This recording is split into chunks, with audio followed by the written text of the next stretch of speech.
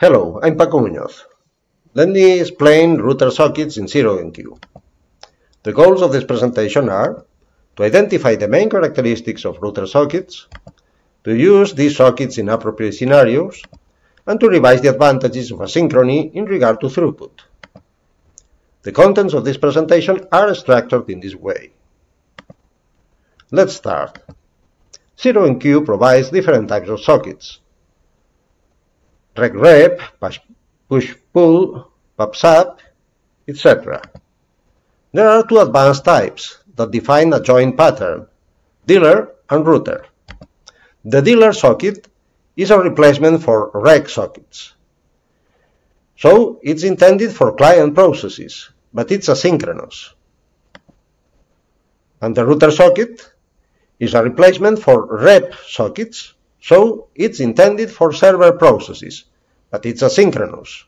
And being asynchronous compels it to distinguish among all the connected processes. Why? Because it may receive multiple requests and it should decide to which client each one of the corresponding replies should be sent. So, let's describe the socket in detail. As already stated, it's a bidirectional socket that is also asynchronous. It allows to send messages to specific peers, to specific clients in the common case.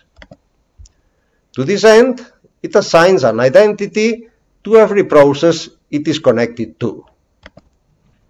The identity is given in the other process using a statement like this. And this means that the corresponding socket has an identity property where we assign a given string.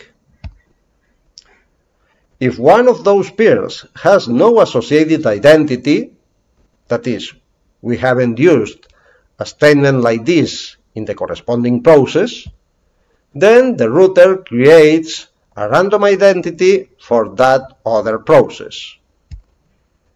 And such created identity is generated while the connection is set. This also means that that statement in the other process should be run before connecting to the router. If the connection is dropped or closed, and the other process needs to reset that connection, to reestablish the connection, then the random identity is changed in this reattempt. IDs are arbitrary binary strings of up to 256 bytes long. In regard to communication management, let's discuss how messages are transformed by this socket. So, when the router receives a message and passes that message to the application, then it prepends an additional initial segment with the ID of the corresponding connection, that is, of the corresponding process.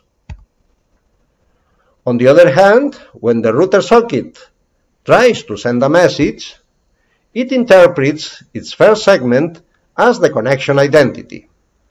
And we should consider that router sockets maintain a set of pairs of incoming and outgoing messages. Each one of those elements in that set corresponds to a different connection. So, the first segment that we have presented here is used in order to locate the appropriate connection. Once that connection is found, that first segment is dropped. But the programmer doesn't need to do anything related to this. This is made automatically. And the rest of the message, that is, the other segments in the message, are put in that connection outgoing queue, and eventually they will be sent. This management allows a trivial router-dealer brokering. The broker process uses to this end a front-end router socket and a back-end dealer socket. So, the overall scenario is this one. Clients will use rec sockets that are connected to the router of the broker, and the broker uses a dealer socket in order to connect to the real servers that use rep sockets. Recall that router is intended for servers, but this broker behaves as a server for those clients, and dealers are intended for clients, but this broker behaves as a client for all these servers. So, each message received from the router is sent through the dealer without any conversion, and each message received from the dealer is sent through the router, again without any transformation. In both cases, no message segment needs to be modified. We are transferring all the segments. Let's see an example of interaction between processes. Let's imagine that we have a client that interacts with that router. Well, initially, the rec peer should set an identity and should connect to the router. Let's assume that that identity is peer1, that string.